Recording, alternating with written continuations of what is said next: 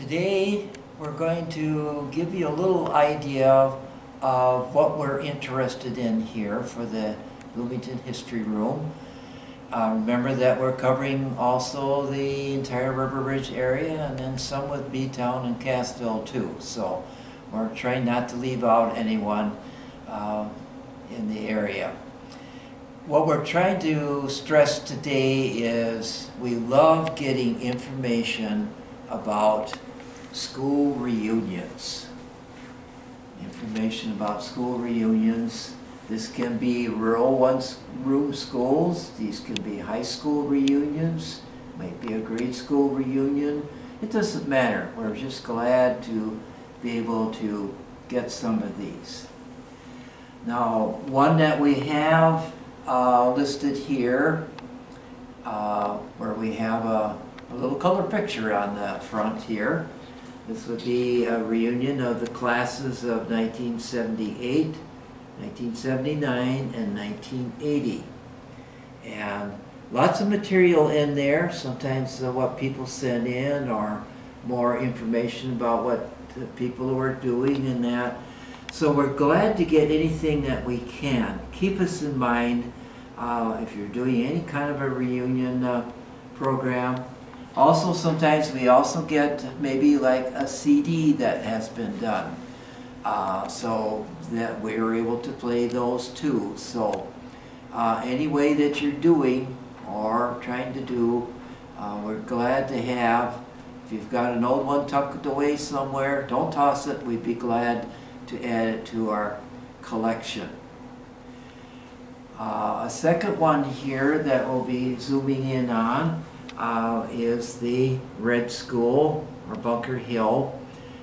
We see a nice artistic drawing here by Mike Bagley that did this for the reunion. There's a lot of information there because that area was where the troops that were going off to the Civil War could do a little practicing or a little marching practice before going off. So it has a long history. It lasted for a century there, ended in 1945 when the consolidations were starting to take place quite often in rural America. The next one that we have in the line there, it will say the Brick School Reunion. Keep in mind that there in different townships there were different brick schools that seem mentioned, but this is the brick school that was located in Little Grant Township. Some of the write-ups refer to it as being Little Grant, but most of the people in the reunion refer to it as the brick school.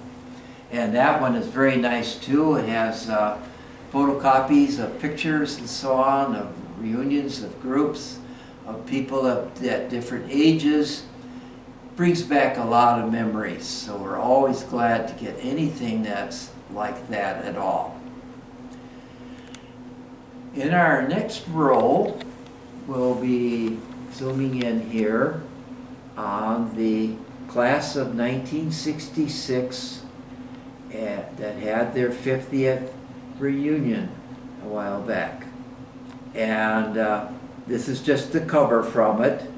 There's a very nice booklet that they put together, copies of things, newspaper articles and pictures back from that period of time. Sometimes things get a little dark or a little gray looking, but that's the way things were back just because of the age of things. So it's we're glad we just got that very recently there, and that will be fully available here to be examined. The last one here that we have, the one-room rural schools, Wyalusing, Bagley, and Brodtville areas. Now, in addition to this, sometimes there are other little notebooks that we have with more details and so on. We're glad to get anything that we can from any of these areas here.